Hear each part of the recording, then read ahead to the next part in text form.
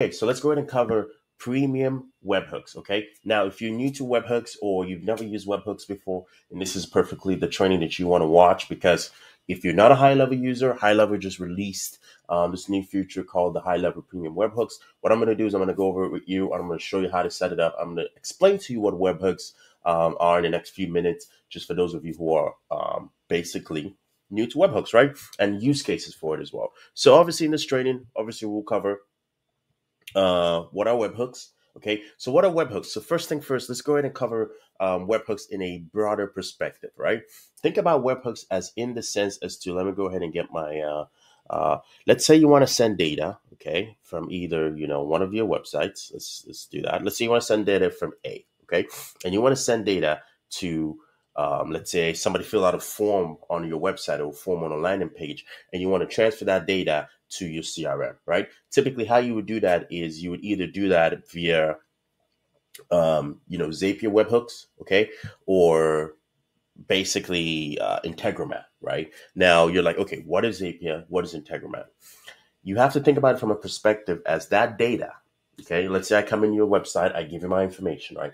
How does that data get transferred from, me giving you the form to either your CRM or a spreadsheet, right? Something has to bridge the gap. Something has to bridge the gap. And what bridges the gap there is called a webhook, okay? That's what a webhook does. A webhook pretty much bridges the gap for you, okay? Now, let's go ahead and continue here as far as what a webhook is and how a webhook can pretty much help you bridge the gap there. So, all right, let's go next to that.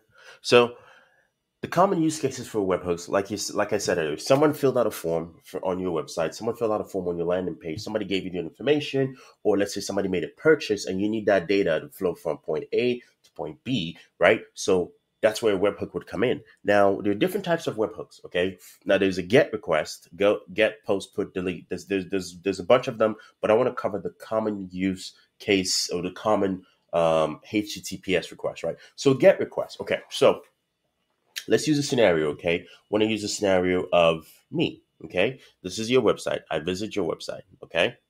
I give you my information. I come in. Actually, let's use something a little bit more fun, okay? I give you my information right there. All right, hold on. There you go. That's me. I come in there and I give you my information. Okay, perfect. So now you have my information, right? So now what you want to do here is you want to basically have that data. Hold on, before I continue here, my screen just got really bright, and I don't like too bright of a screen. It hurts the eyes. Good. All right.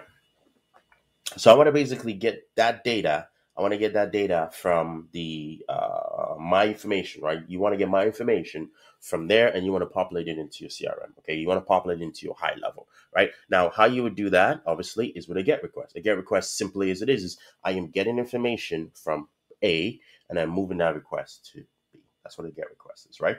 The next is a post request. Okay. Now let's say, I want to take that information that somebody gave me. Like you want to take my information and you want to put that information on a spreadsheet. That's a post request, right? You basically take information and you're posting it somewhere so you can use a webhook as well. What the webhook does is it gets the data, holds the data in, and then posts the data wherever it is you want to do.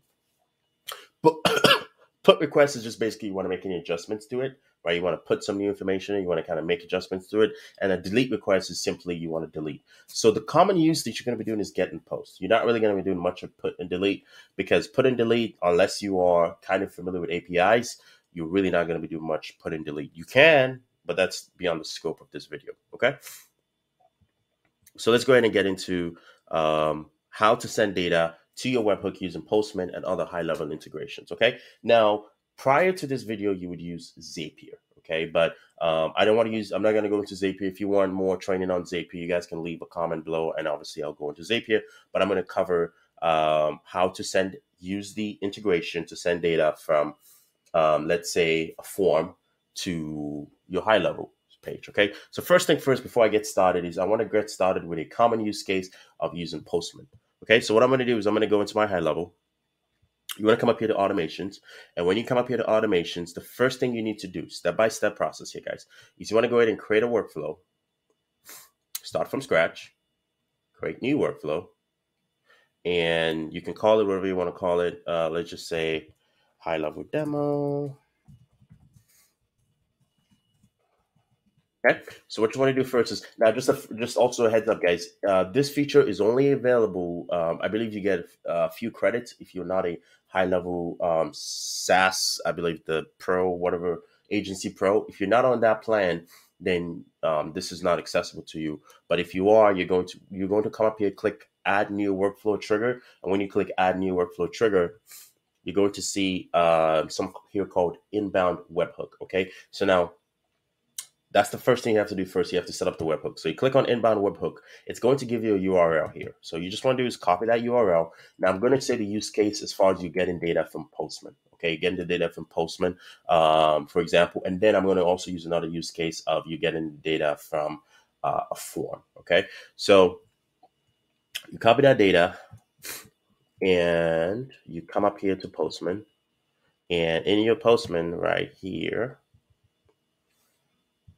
all right, let's go ahead and do that. You post it in here. You want to go ahead and, you can create a new request. The way it's going to do is, let me see if I can come up here to your home. Let me just work you through the whole process here. Create new. Okay, click create new. Obviously, you have to create your account first. And when you click create new, it's going to say HTTP request, all of this. Just click a HTTP request, right? Create a basic HTTP request. Come here, you post the data, and then what you want to do is you want to click on post. Okay, you want to post the data because you're getting the data and you're posting it in there. So click on post. Now for the body here, okay, on the body here, you want to go ahead and set it up for a raw, and you want to make sure to change this format here. I'm going to highlight this so you understand what I'm doing here, guys. Is you want to make sure this is raw, and you want to change this right here into what is a you want to change it into a JSON format. Okay, now we're changing it to JSON format. So the first thing you want to do first is curly braces. Okay, there's a curly braces right below your backspace. Keep enter, and then what's the first data you want to send? Let's say I want to send name. Okay, so name, notes, then you go the two column, not a semicolon, two column, and then same thing. You want to make sure you're putting it in the columns, whatever the tick marks, I can't remember the name is. So name, so I'm setting my name in.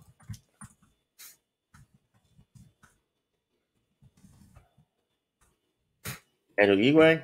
Okay. Now, once you do that, let's say I want to go ahead and send my email as well. I can come up here to email.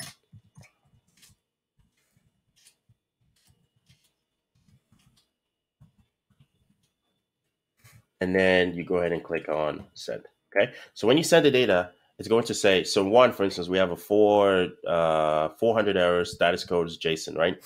Now that's because I did something here, which is wrong. Let's look at another request that I've done here. There you go. That makes sense. A comma. Boom. So all I had to do there was go in. What I did, guys, is I just went in right next to my name and I just put a comma and then email non.com, and then obviously sends the email, right?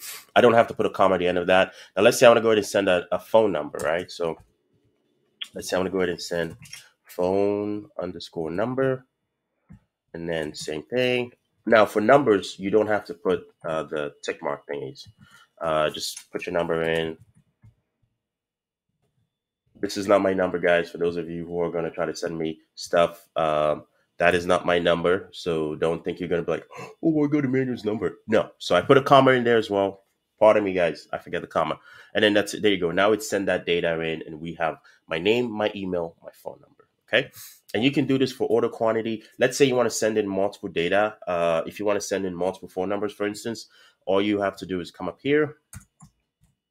Let me just go ahead and show you first what you see. So now we've sent all that data, right? So what I'm going to do is I'm going to go back into my high level here, and I'm going to come up here to where it says test trigger. I test my trigger to see the payload. And then here you see we have two requests. The first request came in as my name and my email.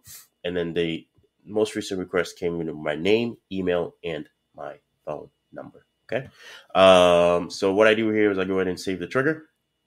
So once you save the trigger, the next thing it's going to give you is, do you want to create or do you want to update a contact? Okay, do I want to create or do I want to update a contact? So let's say I wanted to create a new contact, right? So what I would do here is click on add field, and then what do you want to do? Remember the data we got? We got name, email, and phone number, right? So first thing first is first name.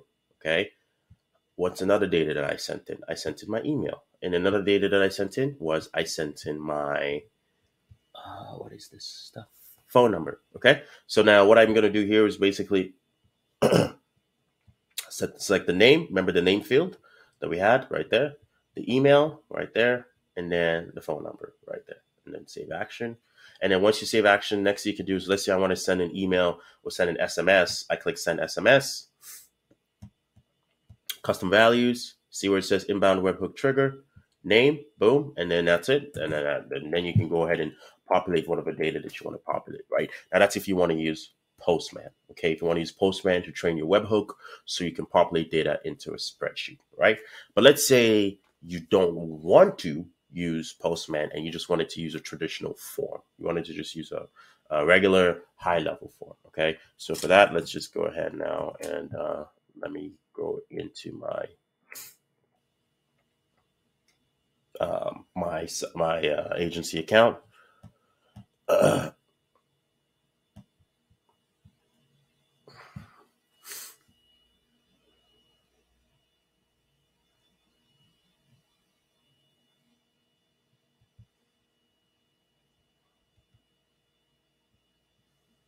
So in the agency account, let's come up here to, oh yeah, site, my bad. Forms, okay? And then what I want to do is I want to go ahead and come up here to forms, and I want to go ahead and come up here to form builder. You can create a form, you can create, I'm just going to use a test form. So this test form here, but before I go ahead and do that, what I'm going to do first is I'm going to take this webhook right here. Remember the webhook we created? I'm going to create a new webhook, okay? I'm going to create a new webhook. I'm going to come up here, add new trigger inbound webhook, and then I'm going to copy this new webhook right there. Test and hook. I'm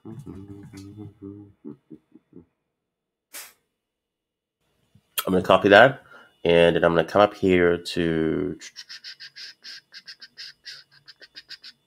automation. And then under automation, what I'm going to do is I'm going to go ahead and create a workflow. Now I can create a workflow, but I already have a workflow created. So I'm just going to come up here. Remember, you created your form. Obviously, you want to create your form first. So, which I didn't cover the form creation part, but if you want to, I can create another video as far as how to create a form. So this is basically based off of a test form. So I have a test form submitted, and then the webhook. So what you want to do is once you come up here, you add your workflow trigger. You come up here, you type in form submitted, right? Form submitted, whatever the form is. And then you do click here to add action, and then you type in webhook. You don't type custom webhook, you just type in webhook, just plain old webhook.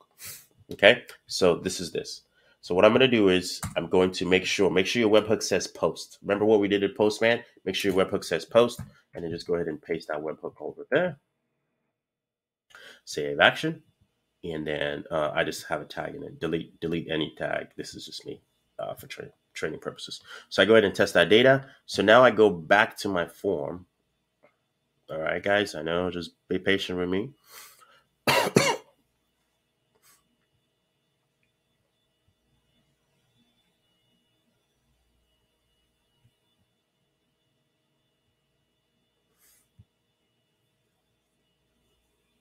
Now I go back to my form, and inside my form, I go ahead and click on integrate form, open form link. Now I want you to pay attention to all the data that's going to be sent in here once the form is, obviously once the form is being created. Okay, so we're here, open form link, and then first name. So I'm doing first name. So I'm going to call this testing for, because my staff can see this for YouTube. Okay, please don't call. Test. Okay, test at youtube.com. Okay. All right. And then the phone number here is going to be, I see it just auto populated. Oh my God. 800-432-567.